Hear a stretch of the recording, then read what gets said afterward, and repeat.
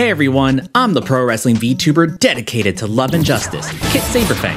And if you're like me, then you've no doubt already binged your way through the Netflix original series, The Queen of Villains. And now you're fired up about pro wrestling and wondering, well, what do I watch now? And how do I experience the real life acts of Dump Matsumoto and Crush Gals? I'm here to share that knowledge with real world matches that inspired the series, fellow YouTubers chronicling the true history of Joshi wrestling in the 1980s, and even suggestions for other wrestling dramas, documentaries, and active promotions to check out as well. There will be links for everything we're discussing in the description below, as well as YouTube cards throughout the video. If you're not familiar with the show, Queen of Villains is a Netflix original series chronicling the rise of one of pro wrestling's greatest heels, Dump Matsumoto, during the biggest boom period of Japanese women's wrestling, and arguably Japanese wrestling as a whole. You may not be super familiar with names like the Beauty Pair or Crush Gals, but the popularity of Crush Gals in particular rivaled that of even the biggest WWF acts of their golden era. They really were that huge overseas and an important part of pro wrestling history. And when the show was announced, I was thrilled and hoped for, at best, a decent show to point people towards when it comes to telling the near untold story in the West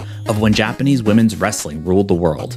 And whoa, was I blown away with how Queen of Villains turned out. It's legitimately one of the best shows of the year, with a wonderful ensemble cast, strong performances and overall production, and backed by some of the most authentic portrayals of pro wrestling seen in a scripted drama. Seriously, if you haven't already, stop what you're doing and watch The Queen of Villains on Netflix. If you're on my channel, I already know you love pro wrestling and you've got to check it out. This video will still be here for when you're done. And speaking of my channel, while you're here, I'd appreciate it if you hit that like and subscribe. Subscribing to my channel is the best and easiest way to support me on my pro wrestling journey. We talk a lot about women's wrestling on this channel, so if you're looking to get more involved in the scene, joining the Saber Gang is a step in the right direction. Okay, ready to dive into those matches? Let's start with an infamous retirement bout between tag team partners that was featured in the very first episode. The Queen of Villains opens at the end of an era for Japanese women's wrestling, the 1979 Loser Must Retire match between top stars at the time Sato and Maki Ueda, best known together as Beauty Pair. Following in the pop idol meets pro wrestler footsteps previously tackled by AJW's first star, Maki Fumiake, Beauty Pair are considered the first true breakout stars of Japanese women's wrestling. Their athleticism and natural charisma made them a gifted tag team in their own right, and their glamorous tomboy look certainly didn't hurt when it came to riding the androgynous wave set by a popular shoujo manga at the time, the Rosa Versailles. But that's another story altogether. Before we get in too deep, it's important to note that Netflix's The Queen of Villains is only a semi-biographical take on the career of Dump Matsumoto and the Joshi wrestling scene at the time. It sticks to the general facts for the most part, but one aspect of pro wrestling it takes liberties with is the real versus predetermined nature of its matches. And in an effort to juice up the drama, Queen of Villains often insinuates that many of its climactic matches came down to true no punches pulled combat, where the winner would be determined in an actual fight, or what we call in wrestling, a shoot. The truth is more muddled than you might expect, but for the most part, and with this match in particular, no, this was not the result of a real fight. While it's often assumed that Sato had been in a romantic relationship at the time, thus violating her contractual idol-style agreements with AJW, Maki Ueda lost the match and retired due to many of her own circumstances, including a litany of injuries and the non-stop nature of the business, making it difficult for her to spend time with her terminally ill mother. So while this match may not have been a shoot,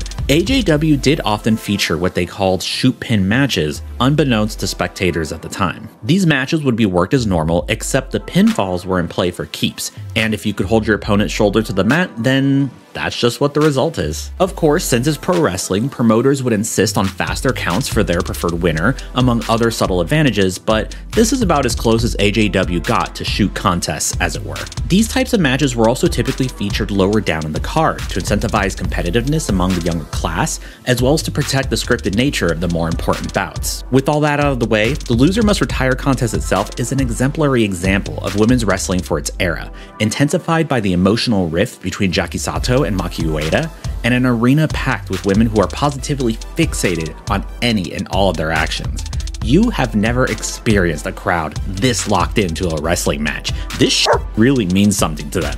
And after a long and intense period of back and forth technical wrestling, the Budokan crowd becomes unglued when Maki seizes an opportunity for a top rope splash. It's truly the fans that make these bouts special and help transcend the knowledge gap for viewers today. If you need any help knowing whether a move was important or who they're currently pulling for, they will loudly and excitedly let you know. After more than 20 minutes of battle in a match where Maki Ueda accidentally invents the fighting spear at Hope Spot and kick out at 1, all within the span of 30 seconds, that's what we call a legend, Jackie forces Maki's shoulders to the mat with a high stack pin, ending the career of her former partner. The crowd positively erupts in a mixture of rapturous elation and complete and utter devastation. There's a ceremony, a 10-bell salute, and as girls from the crowd scream out in grief, Jackie and Maki pick up their microphones for one last performance. It's a surreal and emotional moment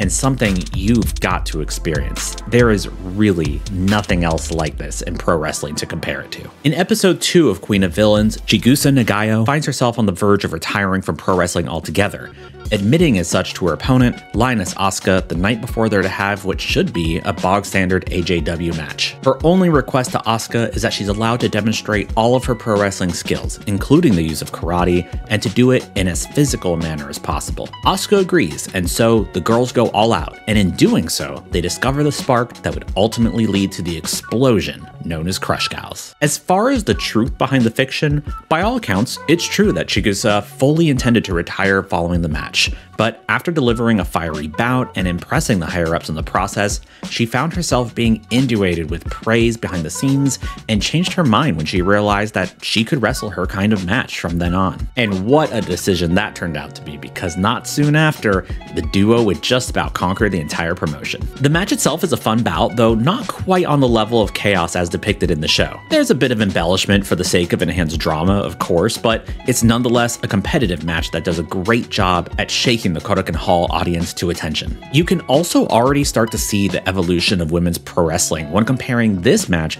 between two relative rookies to the retirement match between Sato and Maki Ueda. The action is much faster paced, features a greater variety of techniques, and with more intense striking. Chigusa and Asuka not holding anything back certainly doesn't hurt in that regard. My favorite moment of this match comes around the 10-minute mark where Lioness Asuka misses a key splash from the top turnbuckle, and Chigusa jumps on the chance by delivering a huge spinning roundhouse kick to Asuka's head with pinpoint accuracy. You can hear the crowd stunned gasps, see heads whipping around to see how others are reacting. Chigusa hits her with a second roundhouse kick, and the reaction is even greater. While wrestling fans at the time had seen martial arts being deployed in pro wrestling thanks to Tiger Mask, it was still an incredibly rare sight, especially in regards to women's wrestling. You know what I just realized these first two matches also have in common?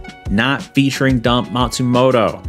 Let's change that with an important match and the true birth of an icon. Earlier I had mentioned how Queen of Villains largely sticks to the facts, but Kaoru Matsumoto's turn towards the dark side may be where the producers took the most liberties. Episode 3 follows Kaoru during what may as well be the worst day of her life, finding herself after a lifetime of being disrespected, falling behind her friends and peers in pursuit of her pro wrestling dreams. She feels betrayed by someone she thought of as her best friend, and her abusive, absentee father is using her mother to run a scam with what little notoriety she's earned as a rookie pro wrestler. During a scuffle, Kaoru is pushed through the wall of her childhood home in a scene that's both shocking and kind of hilarious as a callback, landing in her loathsome father's dump truck where she finds her iconic weapon of choice and proceeds to march straight into the AJW event, street clothes and all, and basically assaults everyone in sight to declare her new persona. In reality, by all accounts, Kaoru Matsumoto was well liked backstage and fought against locker room hazing culture. As for the name Dump Matsumoto, 何か松本薫選手は、新年度からリングネーム変えたんだって。はい、変わりました。なんて変わったの？ダンプ松本です。何？ダンプ。わかりやすくていいや。本当はスポーツカーなんですけどね、なんかお客さんがダンプ松本って言ったんで、それからなんですけど。The creative liberties make for a more exciting story, I suppose. The next match I recommend checking out is what can be considered the true birth of Dump Matsumoto.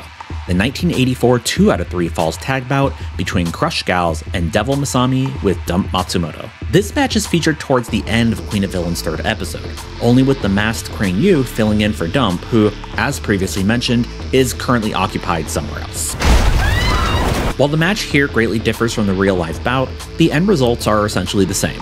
Dump blatantly disregards Devil Masami's wish to keep the match civil, sneaking weapons into the ring and frequently calling in Crane Ute for assists. Seriously, if you thought Prime Era Bullet Club cheating was annoying, if you thought the constant bloodline interference was bad, y'all, this had me shouting at the TV. Are you kidding me with this? Get some control out here, ref! Holy hell. Alright, I think I'm starting to understand why these packed arenas were losing their minds over this shit. After the match is thrown out due to the constant rule breaking from Dump and Crane, the two turn their attention to Devil Masami, resulting in the complete disillusionment of Masami's Devil Army. Dump and Crane are actually cool with this, and with the newly christened Bull Nakano, will soon reveal themselves to the world as the Atrocious Alliance, one of the most reviled heel factions to ever step foot in a wrestling ring. I really enjoyed watching this one, as the 2 out of 3 falls nature meant that there was a lot of opportunities for everyone to get their moves in, and it was cool seeing Dump hit some huge lariats and technical moves. Something the show doesn't do a great job about is showing Dump as a well-rounded wrestler. She's rarely attacking anyone in the ring without a weapon in hand on the show, and I feel it kind of sells her skills a bit short. Something to keep an eye on while watching this one, because the last match I'm going to recommend, there's not going to be a whole lot of technical finesse, if you know what I'm saying. The final episode of Queen of Villains revolves around the climactic 1985 hair vs. hair death match between Crush Gal's Chigusa Nagayo and the Atrocious Alliance's leader, Dump Matsumoto. An estimated 14 million homes in Japan tuned in for the event, and the sold-out Osaka Joe Hall crowd are among the loudest, most raucous audience ever captured for a pro wrestling match. It's a bloody affair, with both Dump and Chigusa going to inhuman lengths in their respective roles, with Dump inflicting some of the most brutal acts yet seen in a pro wrestling match, and Chigusa fighting with every ounce of strength and heart imaginable, all set to the sounds of a frantic and horrified audience. While the match is depicted in the show as being a bloodier affair than it really was, I'd argue that there's no substitute for the real thing in this instance, as the actual match is far more dramatic and surreal a scenario than could ever be recreated. Chigusa's final act of defiance before being dragged back into the ring to receive her punishment still sends chills to this day, while Chigusa's partner, Asuka, watching on helplessly is an incredible visual, as is the entire audience going through just about every stage of grief together. Queen of Villains does what it can to ratchet up the drama whenever possible, but I promise you've never seen anything like this reaction before in pro wrestling, and this is one case where the show sells the drama a bit short. One of the most incredible matches and moments in the history of pro wrestling, something that every fan should experience to see the true depths of emotion wrestling is capable of drawing out. Finally, the last historical video I recommend isn't a match at all, but a Crush Gal's performance. In case you saw this scene of Chigusa and Asuka performing their hit song Bible of Fire and thought, okay, well, this is ridiculous and incredibly 80s, and there's no way that they did an entire in-ring concert with giant smoke cannons. And I'm here to tell you, Queen of Villains actually undersells this performance. The originators of blending pop idol music with pro wrestling theatrics, Mock Fumiyake, Beauty Pair, and Crush Gals, all regularly perform their music in ring, typically to kick off the shows before the action. Queen of Villains' take on the scene is actually pretty accurate, even down to actor Victoria Grace's portrayal of Chigusa's slightly awkward dance move and deer in a headlights excitement behind her eyes. The performance I'm linking here goes even crazier with the smoke machine, laser effects, and moody lighting. And if the combination of pop idol girls singing their hearts out before they kick someone's teeth in appeals to you, then you should probably be watching Tokyo Joshi Pro Wrestling on Wrestle Universe, where the Up Up girls proudly continue this tradition, opening every TJPW show with one of their incredibly catchy numbers before pummeling the absolute dog shit out of their opponents. They're also, to my knowledge, the only pop idol group you essentially have to get jumped into, and quite frankly, we love to see it. Now we just gotta get those girls some smoke cannons. Raku wants the smoke. And on a related note, if you're at all curious as to the story behind the cast learning the ins and outs of pro wrestling, they were trained and supported by Chigusa Nagayo herself and her promotion, Marvelous That's Women's Wrestling. I'll have links in the description below with cast interviews where they go into greater details. Okay, we've talked quite a bit about where the fact meets fiction in Netflix's The Queen of Villains, and so to help fill in those real-world knowledge gaps, I've got some YouTube videos to recommend. The first stop I'd want to make after watching this show would be Kim Justice's Wrestling Road, where they've got an incredibly well-researched video chronicling the rise of Japanese women's pro wrestling from the early early days of post-World War II and through the era of Dump Matsumoto and Crush Gals. Kim is well regarded in the online wrestling scene for applying their incredible writing wits and attention to detail towards Japanese men's wrestling from the 1990s, so seeing them start to tackle the storied history of Japanese women's wrestling has been a real treat. Afterwards, stick around their channel and check out their recently released video on the career of Japanese women's wrestling's first major heel, Monster Ripper. You may remember hearing that name coming up a number of times throughout the show, and they even squared off against a young Kaoru Matsumoto in their debut match. Unfortunately, that match was seemingly made up for the show. Sorry about that. But the story of the real Monster Ripper is a fascinating one in its own right, so be sure to check that out, along with the rest of Kim's incredible channel catalog. If you're looking for a more introspective look at the history and culture surrounding women's pro wrestling, Xavster's AJW and the Identity of Women's Wrestling approaches the subject with a more global perspective while diving into the unique challenges facing women and the perilous nature of their status and legacies within the industry. It features a number of stories regarding the hardships women face in finding equal treatment within the ring that were new to me, as well as the thoughts and opinions of women currently involved in the wrestling space today. It's a deep, thought-provoking dive into the corners of the space that you may not even be aware existed, and I can't recommend it enough. Make some time for this one. There's a moment during Queen of Villains' third episode where Chigusa mentions a magazine interview that she'll be participating in to be conducted by an up-and-coming New Japan Pro Wrestling star at the time, Akira Maeda. They even show a magazine cover with the wrestler, and this is kind of funny for a number of reasons. Firstly, the name Crush Gals itself has a direct connection to Maeda, being a combination of his nickname, Crush, and Gals, a popular Japanese teen magazine at the time. So while it's not directly called out in the show as an inspiration, this feels like a fun wink of acknowledgement from the showrunners. It's also not surprising that Maeda would take a liking to Crush Gals and their more physical style of wrestling, because Akira Maeda is notorious for being one of the most aggressive, if not outright dangerous competitors in pro wrestling history, primarily for his innate desire for shoot fights. This man yearned for pure violence and utilized it to take himself and their UWF promotion to the very top of pro wrestling in Japan, if only for a brief moment of time. The story of Akira Maeda and shoot-style wrestling is a fascinating one in its own right, and if you come out of Queen of Villains wondering what really happens when the lines of reality are blurred in pro wrestling, then Wrestling Collins' The Story of the UWF is a must-watch video. Collins' video essays are always well-researched, offering a fair yet thorough review of his subjects. And if you've seen some of the recent attempts at shoot-style presentation in wrestling, such as Bloodsport or Raw Underground, I guess, well, then you owe it to yourself to see what the concept can look like at its most extreme end, as well as learn about a number of promotions lost to time. See what happens when the world's most serious ass kicker tries to bend pro wrestling to his will. It's crazy. Finally, if you're looking for more scripted dramas about pro wrestling, I've got a few recommendations, including a controversial documentary that will absolutely make your skin crawl in more ways than one. If you watch The Queen of Villains, then you probably have Netflix, which means you can already watch the next two best things, Glow and Heels. In a way, 2017's Glow, starring Alison Brie, is kind of the Mirrorverse version of Queen of Villains. Both shows tackle the world of women's pro wrestling in the 1980s, but where the Japanese-based women of Queen of Villains are fighting to show that their wrestling can be equal to and even surpass that of their male counterparts, the Los Angeles cast of Glow are fighting simply for their right to exist. The contrast between how wrestling is portrayed across oceans is in plain view when watching these shows together, as well as how these differences affect their performers and their opportunities within the sport. Beyond pro wrestling, though, Glow is an incredibly charming and emotional ride, full of standout performances from the likes of Alison Brie, Mark Maron, Betty Gilpin, and Kia Awesome Kong Stevens. I can also see it being something of a palate cleanser post Queen of Villains, because while it hits a lot of the same emotional highs, it tends to do so without the non-stop blood-gushing violence, you know what I'm saying? And then there's Heels, starring Arrow's Stephen Amell, and to be honest, it's kind of a lot like Glow, only set in contemporary times, and if it starred a bunch of scowling tough guys whose favorite pastime is punching drywall. It's certainly the grittier of the two shows and is a lot more interested in the business aspects and relationships within the greater wrestling space as well.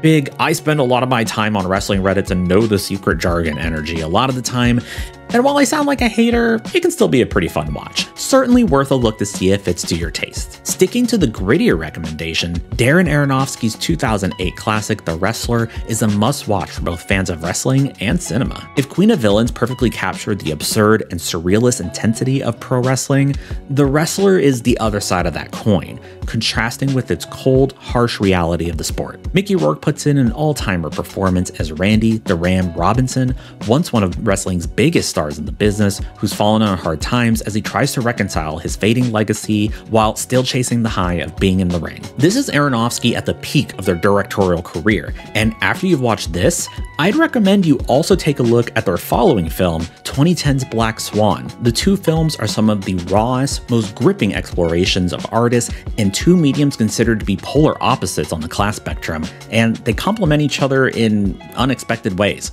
Seriously, check it out. My final recommendation is a documentary, and it's the 2000 film Gaia Girls. And if you know what that film is, then your jaw probably fell to the floor like, holy shit. Why is the anime boy trying to get people to watch what amounts to a snuff film at times? But I think it's important to face the reality of the things that we love. And when it comes to pro wrestling, separating the art from the artist can feel like an impossibility. And that now feels like the challenge of revisiting Gaia Girls in a post-Queen of Villains context in regards to the legacy of one of its central figures, Chigusa Nagayo. Gaia Girls is a harrowing look at what it takes to survive a women's pro wrestling dojo, specifically the titular Gaia promotion founded by Chigusa Nagayo in 1995. Its main focus is a trainee, Saika Takiguchi, a timid young recruit who dreams of stepping into the ring to discover her true, confident self, which sounds a lot like why Chigusa stepped into the ring herself. But is this dream worth walking through hell? Most of the film, Saika is seen swollen-faced, eyes full of tears, blood streaked across her face as she withstands an incredible amount of punishment that quickly crosses a line between brutality and exploitation. In its most infamous scene, renowned wrestler and head trainer for Gaia at the time, Meiko Satomura, hit Saika with a drop kick during a training session that leaves her lip dangling off her face. The camera watches silently throughout the film, and it's this voyeuristic element that makes these scenes so haunting. You're just a witness to these horrible events, watching a scared, beaten woman be chastised by her idols. Nagayo is a constant presence in the film, and a chilling one at that. When a trainee who previously quit the dojo returns, Chigusa's greeting is nonchalantly threatening to kiss her if she tries to quit again. There's a coldness to this moment that makes you think she might actually be serious about this. And so, when that same trainee flees the dojo in the middle of the night, you understand why she might not want to take that chance. If this all sounds like way too much for you, or just something you don't feel you need to experience, I completely understand. And because of that, I have another Wrestling Column video to recommend, their retrospective on the film, which I'll have linked below, just like every other video I've mentioned so far. And that's it. Sorry for all the trauma there at the end, but hey, that's pro wrestling, baby. Thank you so much for making it all the way to the end. You, my friend, are a real one. Be sure to subscribe for more videos and join the Discord. We talk a lot about women's wrestling and especially TJPW. So if you want to hear more about cute idols who kick faces in, you'll want to check out that server. And remember, pro wrestling is for everyone, and pro wrestling can be anything.